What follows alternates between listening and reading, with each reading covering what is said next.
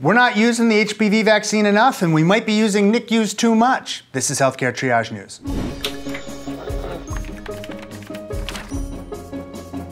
Let's start with the perennial favorite here on Healthcare Triage, the HPV vaccine. New data on vaccination rates among 13 to 17-year-olds have been released by the CDC. Let's get right to it. In 2014, more than 80% of adolescents had received at least one dose of Tdap. More than 79% had received at least one dose of the meningococcal vaccine.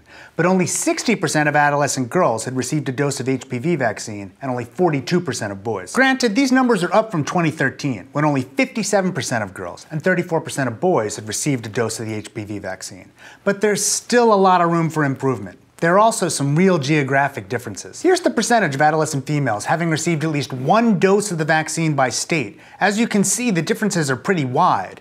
Males have some pretty significant geographic differences as well. And let's talk about another more technical study that appeared recently in JAMA Pediatrics. It's entitled Epidemiologic Trends in Neonatal Intensive Care, 2007 to 2012. Almost no intervention has done as much to save young infants as the establishment of neonatal intensive care units, or NICUs.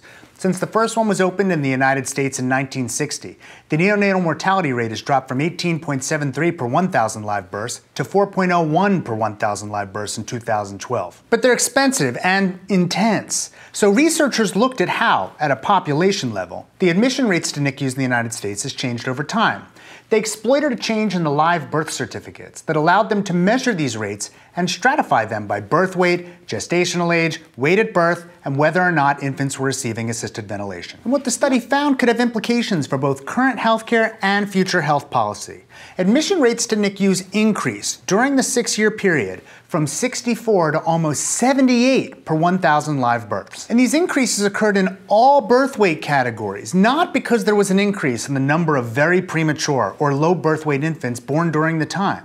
In fact, during the study period, infants admitted to NICUs were larger and less premature overall. And look, there are limitations to a study like this that do warrant careful consideration. The data don't allow researchers to account for the use of level 2 nurseries, so it may be that some or all of the increased admissions were not necessarily infants who'd been transferred from newborn nurseries to NICUs. Socioeconomic or other unmeasured factors could be causing these changes. It's also possible that the increase in use of NICUs was warranted.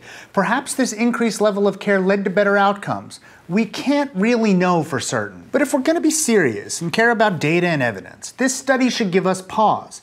Placing an infant in the NICU is not necessarily benign. Many studies have shown that more intensive care carries a higher risk. Moreover, NICU care is likely to cause a great deal of stress for parents, as well as interfere with mother-child bonding that would otherwise occur more naturally in a newborn nursery or at home.